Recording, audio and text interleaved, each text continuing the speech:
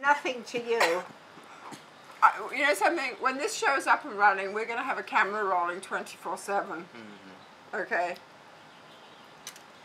All right, ready? Okay. And Hi, I'm Brenda Cooper. And I'm Renee Taylor. And this is our dear friend, Alejandro Calvani.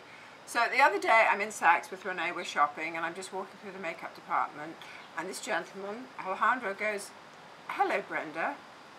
And I look at him, or I look at him this way, and I go, "How do you know my name?" And he goes, "Oh, I know you from Fashion Emergency and when you were costume designing The Nanny." And I'm like, wow, he told me it was his favorite shows. Still is. It still is. And then I said to him, "Do you know that I'm here with Renee Taylor from The Nanny? Do you want to meet her?" So I introduced them, and we have become friends. And he did my makeup. Yes. And he's one of our special forces of style.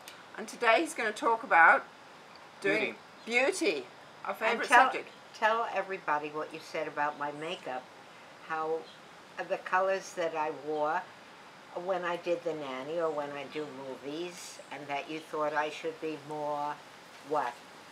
Softer. Yes.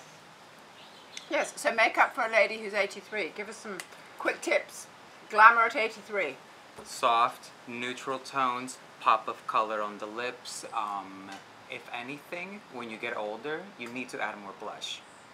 Okay, and I can absolutely support what he's saying, because I've known my dear friend Renee for over 20 years. I've seen a million makeup artists work on her, and when I saw the work that Alejandro had done, I was completely wowed, because nothing personal, Renee, it's easy to make you look like a drag queen, like that. As a matter of fact, female impersonators send me pictures, and I say, "I don't remember wearing that dress. I don't even know that it isn't me," because they do such a good job. But I had an argument with him because he said, "This is a dirty word to me, and it has been for a long time, more subtle." He actually told me to be more subtle. Yes, and I've actually had that issue with you myself. But Renee's been open to it, and Alejandro makes you look so pretty. Thank you. Now we've talked about your favorite subject. What about me? So I'm like, what, 20 years younger? Rounding Or it. so you say. Or so I say, rounding out to 60. So, and you've been making me up. So give me some tips for all our 60-year-olds. The less, the better. The less the better. Ladies, the less the better. Can you believe that? When everyone's like plastering makeup on themselves as they get older, our tip is from Alejandro. Why?